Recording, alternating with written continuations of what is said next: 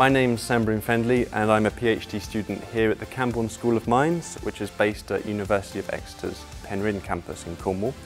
And I'm going to talk to you a little bit about my PhD and what I've been enjoying about it.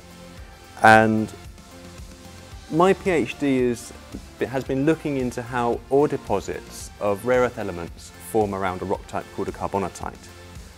And the rare earth elements have been quite important in the news lately because China controls 97% of the world's supply, and for the last 20 years we haven't really been doing any research in the West, at least, into how these ore deposits form.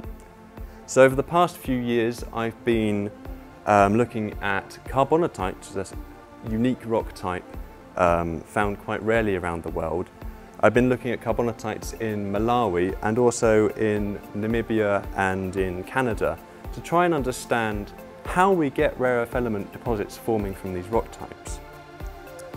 And I've been really enjoying my PhD, and I've been enjoying the aspects which have enabled me to travel around the world to study these rocks. And I've been mapping in Malawi for 2 months, in Namibia for 2 weeks, and in Canada for 2 weeks approximately.